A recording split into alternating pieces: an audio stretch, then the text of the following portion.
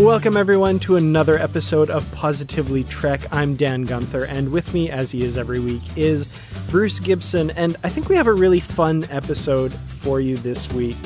As you know, of course, right now we're dealing with the whole COVID-19 pandemic and all of the struggles and issues that are going on with that.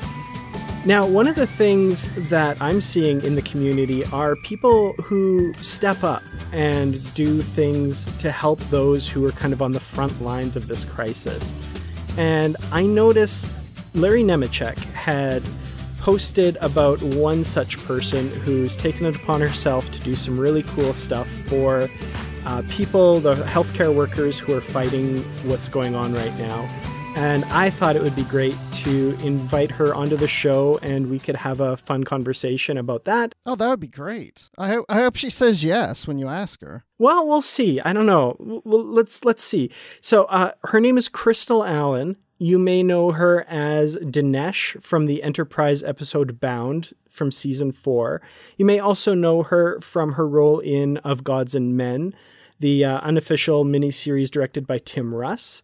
And you may have also seen her in all kinds of other television shows such as Desperate Housewives, Prison Break, Castle, Grey's Anatomy, Supernatural. She's definitely a familiar face, and we're honored to have her on the show. So Crystal, thank you so much for joining us. Hey guys, thank you so much for reaching out. I love that you saw what I was doing. Giving back to the community. And that just warms my heart, honestly, that you actually saw that and invited me on your show. So thank you. It's a pleasure. And you did say yes. So that's awesome. Of course I said yes. Well, I'm not a no person. It's like if you are presented an idea or an opportunity, I always believe, take it. Like, you never know. You know what I'm saying? Especially right now. I think whatever comes somebody's way is very, very much in the moment, and it's a crisis. So it's like, it's a blessing to be on the show right now with you. That's how I look at it. Like, it's a blessing for me. And for us too, because we love having you on the show. This show has only been around, this is what, the 14th episode, Dan? So oh, wow. We haven't been around long.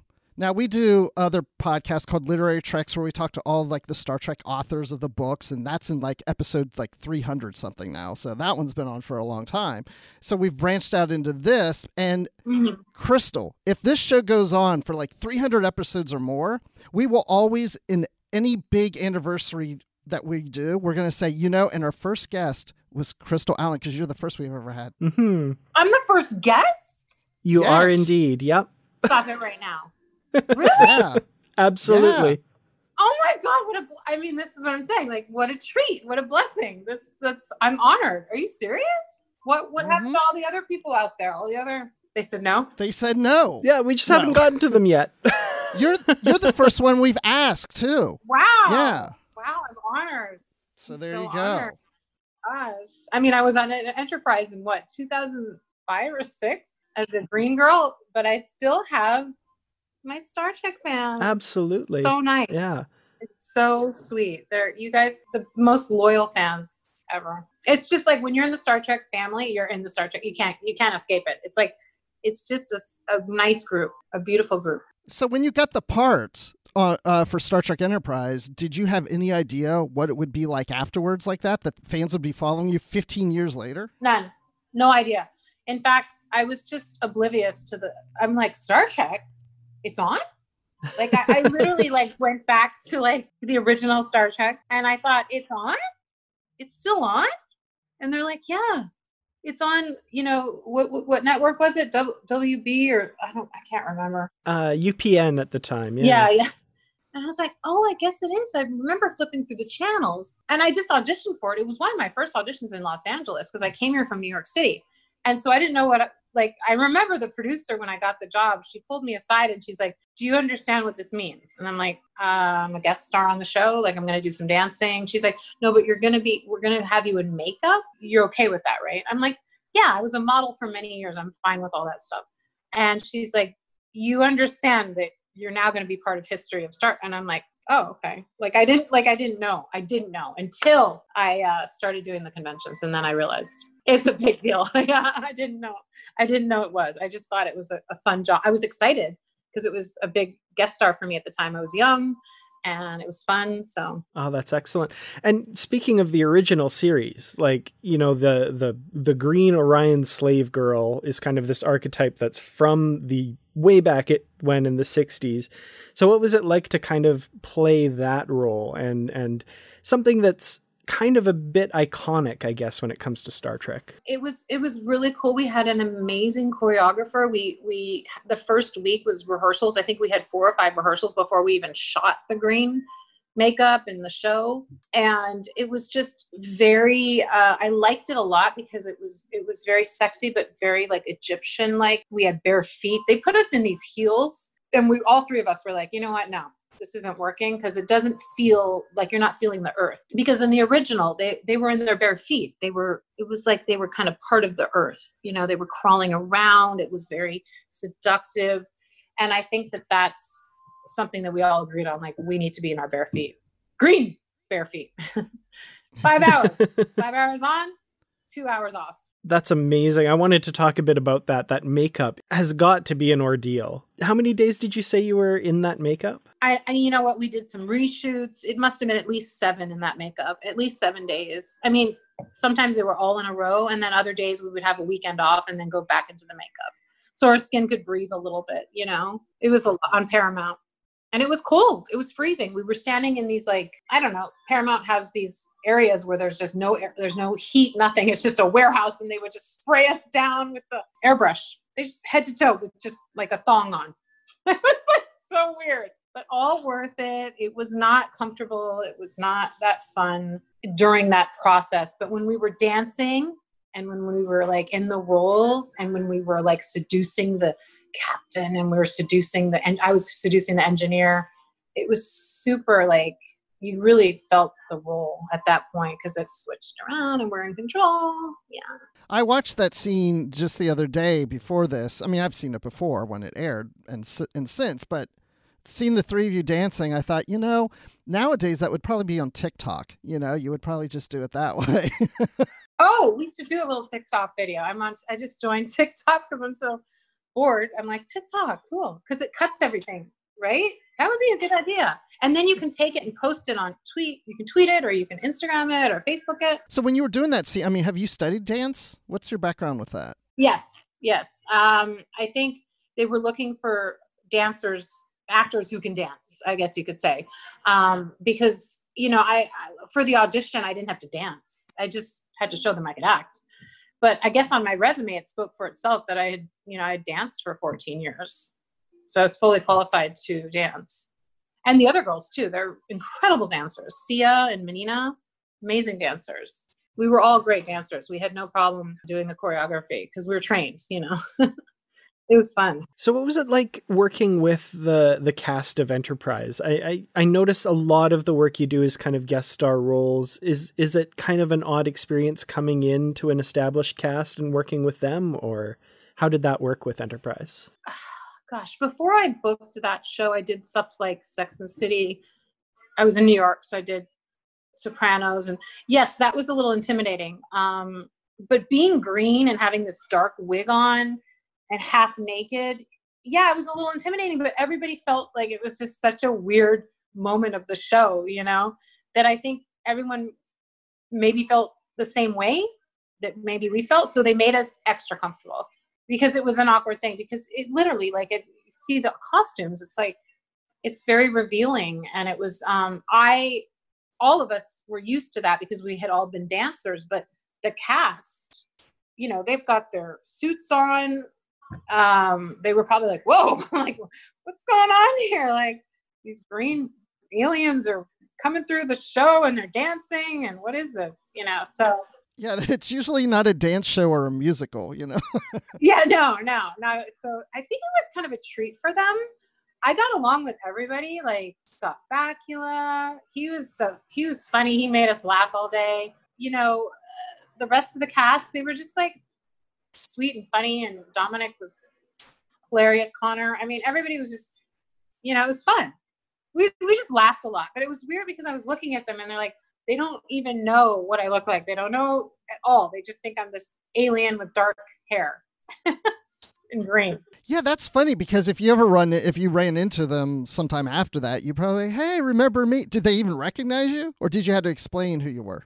Not really, no. I mean, I ran into Scott. The other guys did because I had done a couple conventions with them, like Dominic and Connor, like they knew exactly who I was. But with Scott Bakula, I mean, he doesn't really do conventions. I don't know, once in a while he does now, but back in the day he wasn't doing them. So I wouldn't run into him. But then one time I did, or twice I did at the SAG Awards. And I'm like, hi, it's Crystal Allen from Bound, the green girl. And then he's like, oh my God, how are you? And he would be like when I first walked up to him, he didn't know who I was until I had to explain I was the green girl. Yeah. But the other guys, they know me. So another thing, of course, that you're known for in Star Trek circles is Of Gods and Men, which is that unofficial miniseries, 3 parts, directed by Tim Russ. I was a little curious about this. So what was it like working on that production, and kind of how did you come to be involved in that? Somebody recommended me to Tim Russ, maybe because I had just finished, the Orion episode, Bound, and somebody recommended him.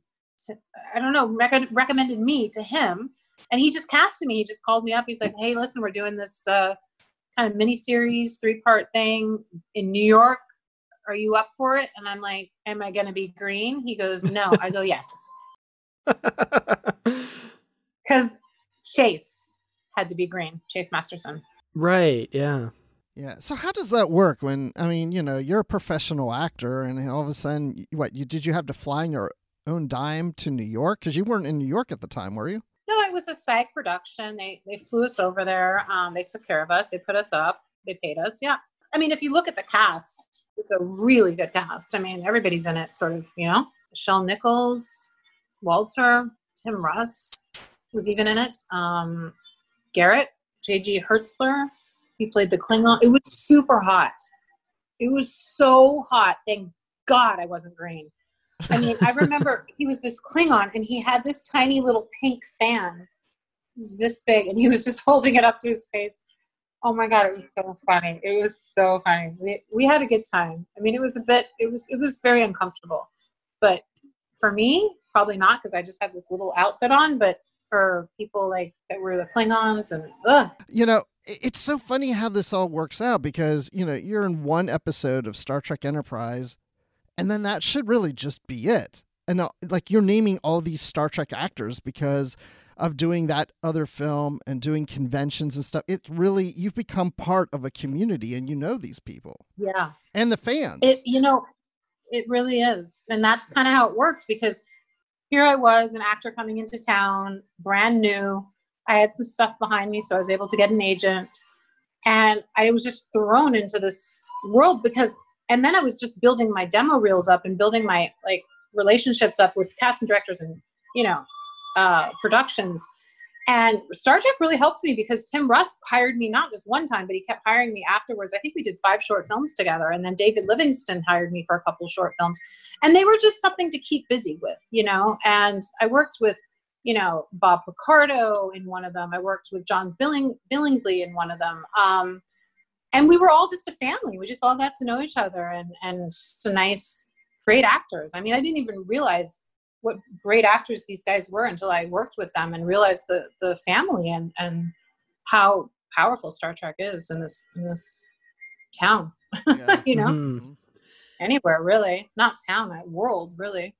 It's huge. That's one of the things I've always loved about Star Trek is, at first glance, it can look just silly, right? You've got 3 women dressed in green makeup and weird aliens with strange bumps and stuff, but the actors all really commit to their roles, and the amount of talent in Star Trek is staggering. And, to be a part of that, I think would be really cool. And I think is, definitely shows that you are a part of that talent as well. That's great. Yeah, I'd love to go back and be on, the new series, Picard or Discovery. That would be really cool. I'd love that. But I don't know if they bring people. They're bringing people back. I think they are. Who knows what's going to happen in the near future? Are you Canadian, Jack? I am, yes. I knew it. I was just listening because I'm Canadian. So I can always spot another Canadian. Yeah, you're from Calgary, if I remember correctly, right? Well, a small town outside of Calgary, but yeah, my family's now in Kelowna. Where are you from?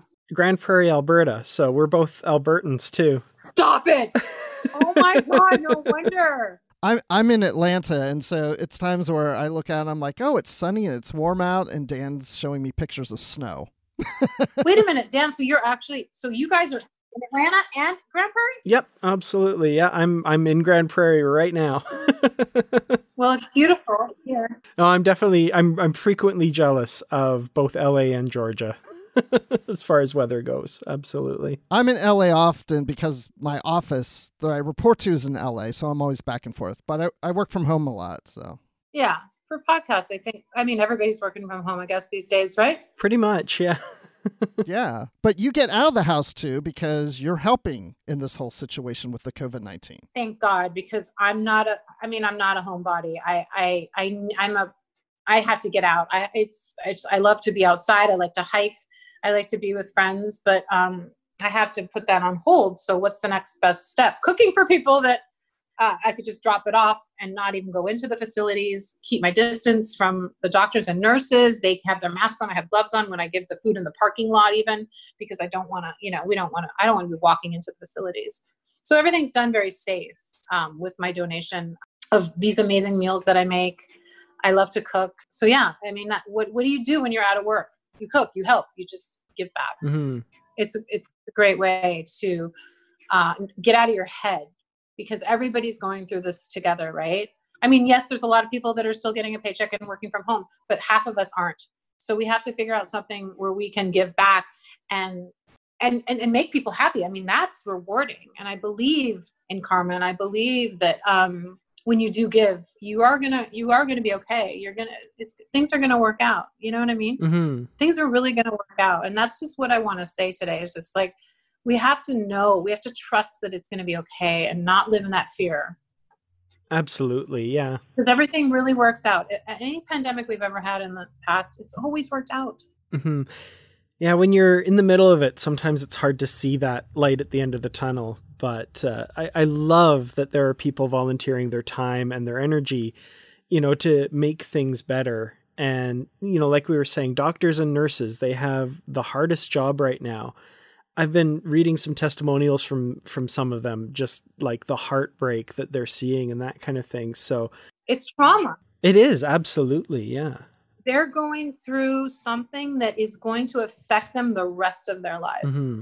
And they're choosing to go in there every day and put their lives at risk, and their families some of them are like not with their families. You know that, right? They can't go home. So they're giving to the community before their family, which is like, whoa, like that's insane. So that's what I wanted to target. Mostly the medical staff. I've done a few on the front line, but it's mostly geared towards the medical staff, because I think they're the ones that are the most in, I guess, danger, and they work the hardest. Well, yeah, and it's depressing too. And like you said, it affects their family life. I know a guy that's doing that. He works at, a hospital and working 13, 14-hour days, but is sleeping in their basement because they just had a baby.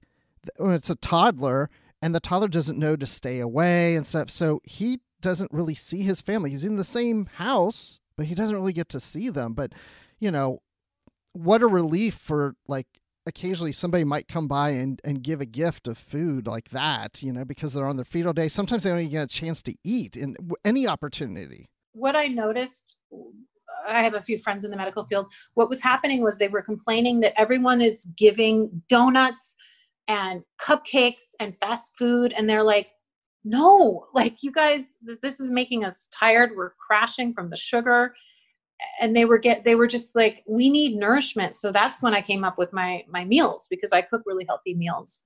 Some of them are vegetarian. Some of them don't want dairy. Some of them want just really healthy meals. And that's what I've been making. And that requires, like, yeah, it's easy to go to Chick-fil-A and buy a bunch of stuff and send it over. But, these guys want home cooked meals to feel like they're home, because they're not home. Yeah, definitely. And I'm looking at your GoFundMe page right now, and you've got some videos up there showing what you're doing. And the food does look amazing as well. So I think you're doing a really great thing here. And we'll have a link to this in the show notes as well. So Listeners, please check that out. Please donate if you're able.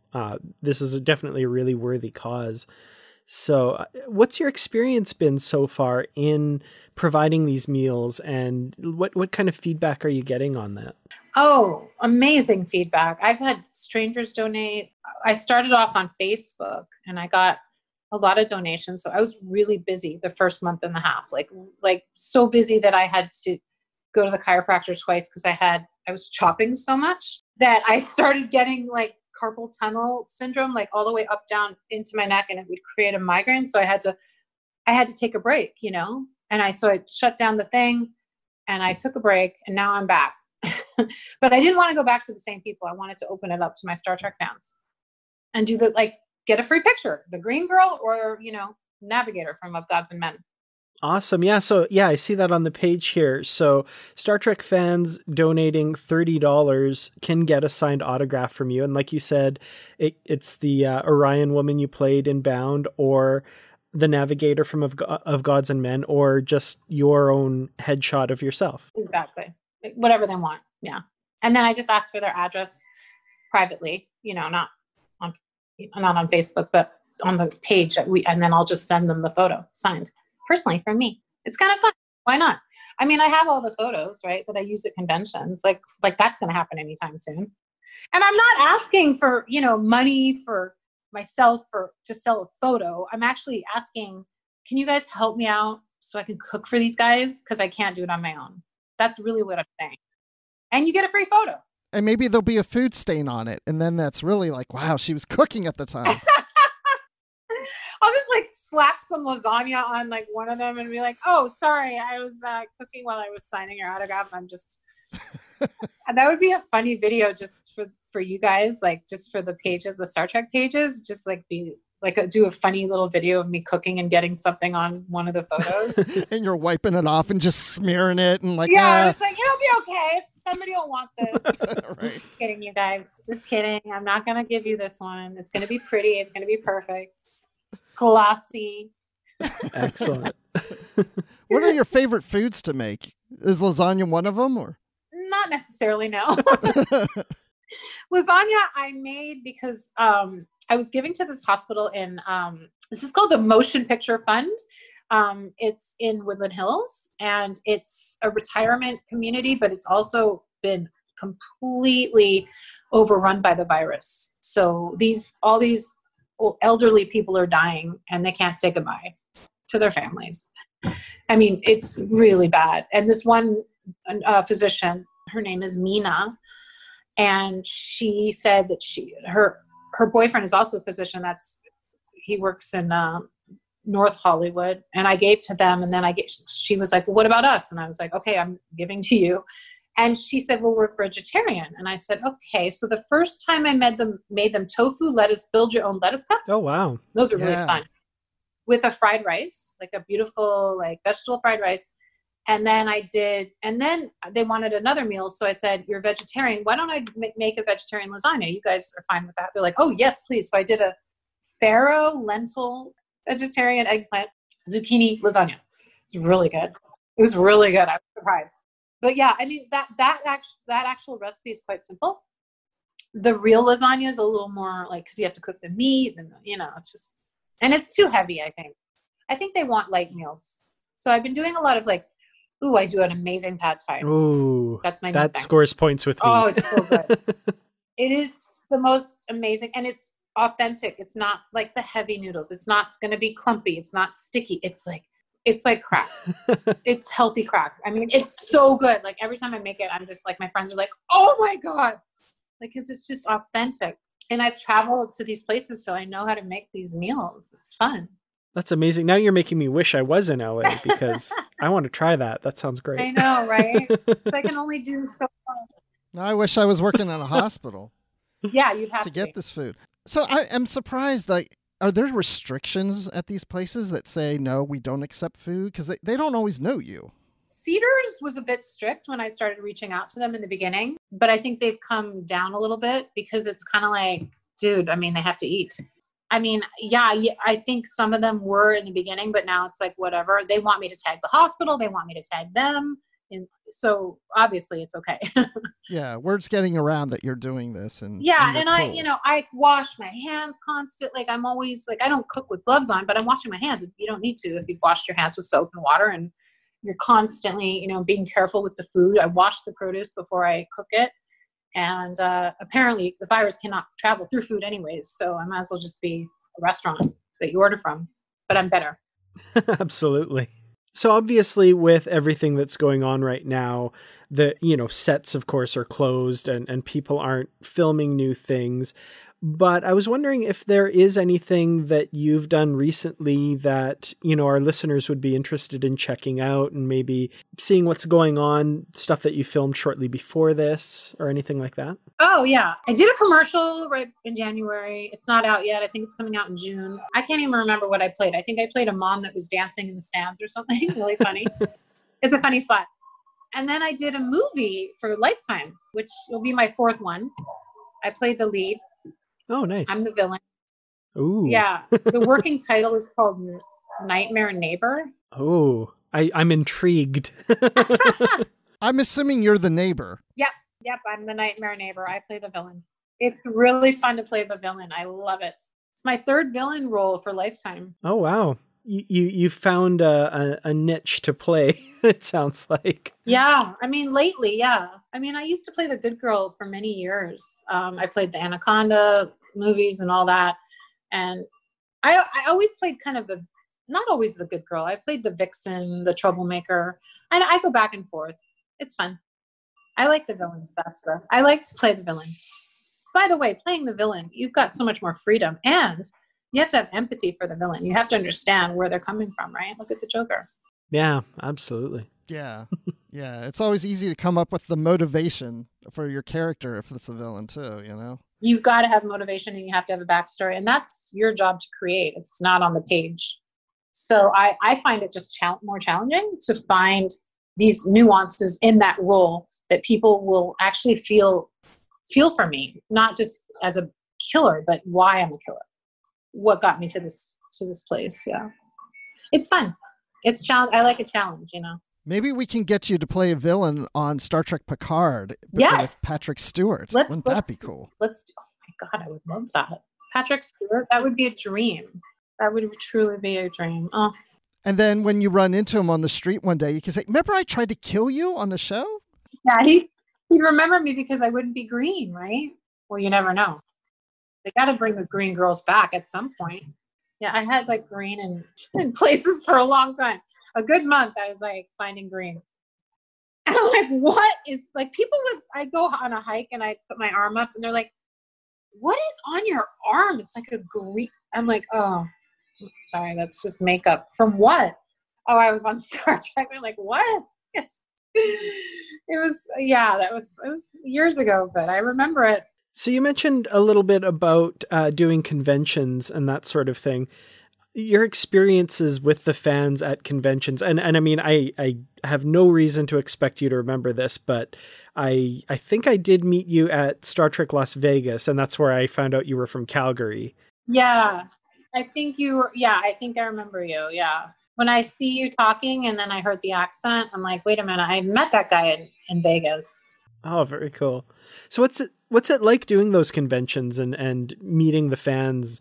Do you find that they're remembering you even though, again, you were under so much green makeup? Do fans recognize you that way, or? It depends. Like some people just walk up to my booth and they're like, I never saw that episode. I'm like, what? You have to watch it. It's the best episode of Enterprise. I never really watched Enterprise. I liked this one. And then they get into this whole spiel and then they're like, oh, I should watch it. And then you get the people that know exactly who you are. They come up and they're like, no, you don't have to explain anything. I know exactly who you are. I want this. I want the green girl and I want this one. And I'll admit that was probably me. Canadians know what they want and they're very precise. Absolutely. I didn't even know what was going on when I first went. The three of us went and it was just like, we were mobbed and we were charging like, I think we pretty much gave most of our pictures away because we didn't know that we could charge a certain amount for the picture. Like it was just all of our first times. And we were kind of like, okay, I guess that's $20, right? Yeah. And it was just like, it was just a kind of, I wish we were a little bit more organized, but I think we did make a lot of money that year. Now you're a pro at this. Yeah, now I'm a pro. Now I'm like, okay, it's this, you know. Like I said, we'll have the link to your GoFundMe in the show notes, and I highly encourage people to go there, check it out, donate what you can. I think it's a really worthy cause. And it's been a huge pleasure and a huge honor to have you on the show. And like Bruce said, you're our first guest. So exciting. Oh, I'm so honored. Dan and Bruce, thank you for finding me and noticing, the work I'm doing, because that's really what matters right now. Absolutely. Thank you so much. Well, thank you. It was lovely. You guys are great. And good luck with your show. I will tune in. Awesome. And we'll keep in touch. Yeah. Perfect. And yeah, I'll send you a link to the discussion group on Facebook as well for the show. So. Oh, that'd be great. Yeah, absolutely. And I want to join that group and get the word out, because I'm doing another round now for the staff, the hospital staff. So you guys, I need your help. I can cook, I can clean, I can deliver. Everything is done through me alone. I don't have a sous chef. It's just me. So the more donations, the more people will be fed with healthy meals cooked by me. Yeah, make sure you post that in our Facebook group then, because then people listening to this, that would be another easy way to find it on your GoFundMe page. Now, are you also on Twitter or anything else, like Instagram or something? Yeah, and in fact, I just tweeted about it today, about this getting specifically for the Star Trek fans. I don't use Twitter as much, but because of this donation thing, I just started using it again. So I'm on there. You can find me on there, the GoFundMe. I think I have my Instagram is also, if you go to my bio, there's the link. And then all the Facebook groups, like any type of Facebook group that's like everything Star Trek memes, I think I'm in all those groups. So if you're one of those groups, you might see my little donation page there. Yeah, I'm on your Twitter feed now. Yeah, you're at It's Crystal Allen. Yeah, at It's Crystal Allen. There's no apostrophe. It's just It's Crystal Allen, yeah.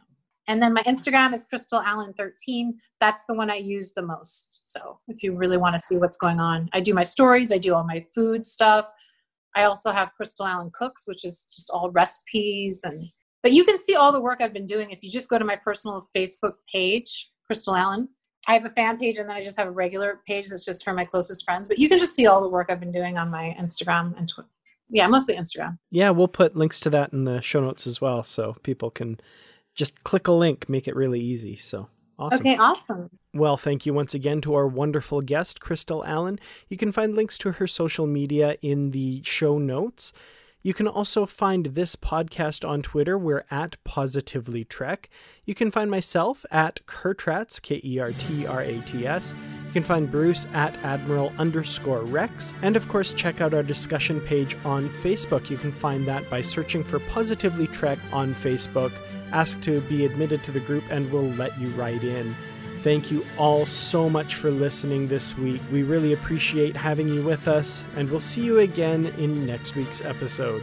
Take care, live long and prosper, and be safe.